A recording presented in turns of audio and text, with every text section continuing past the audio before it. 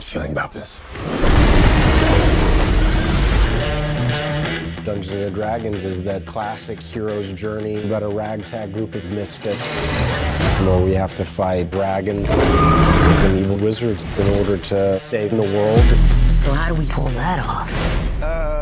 Figure it out over a drink? Probably best. It's about finding your own hero within. And each character has their own version of that journey. I don't mind that. Oh, we got him now! What is it exactly that you bring to this? I'm a planner. I make plans.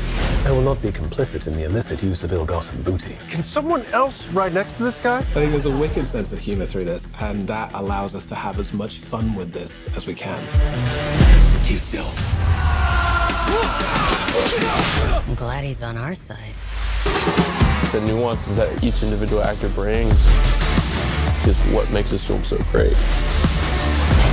This I give you now, trusting that you will protect it with your very life. I will. Hold this. I'm part of the ruthless band of thieves. But he's not as evil as the Red Wizard. Never put your trust in a con man. The Dungeons and Dragons world has amazing creatures.